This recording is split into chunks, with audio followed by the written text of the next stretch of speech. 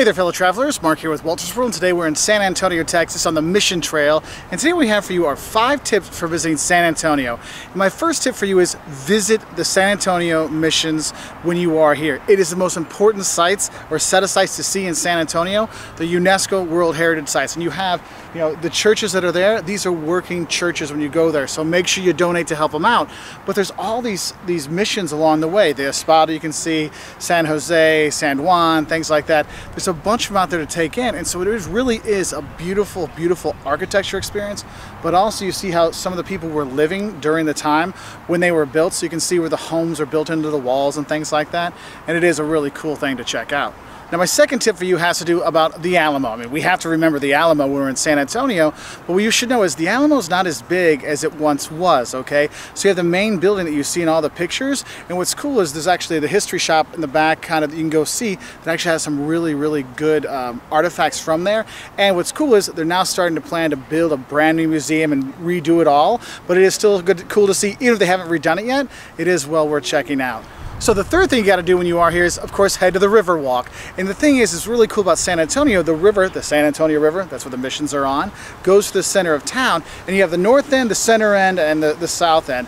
And what's cool is, each section has its kind of own vibe to go see. So River North, or the Pearl, that's where the museums are you want to go see, the nice bars, the nice shops, the nice restaurants, that's on the north side. And then you have the center part, which is the kind of the tourist area. So you have the market square that's there, the San Fernando Church you can go to, which is cool because Tuesdays, Fridays, I think Saturdays and Sundays in the evening, they actually have a light show on the side of the church, which is really cool. And then you have the south part of San Antonio River, or Southtown, or Lone Star, or there's tons of different names for it. Just know the King William Street, the King William area, there's a lot of really cool architecture to check out when you are there, so you do have that. And what's cool about the south part is that's also the heart of the art district, so you can go to the Blue Star Art Complex, there's some bars there, but if you go north from there, and not just the north, but you go to the south side as well to see other art galleries, so it's kind of a cool kind of center place if you're looking for a place to go and branch out from. Now my fourth tip for San Antonio is my favorite part of San Antonio, and that is having a Puffy taco. Look, they take the tortilla, it's like reverse fried tortilla, and then they put the taco stuff in it,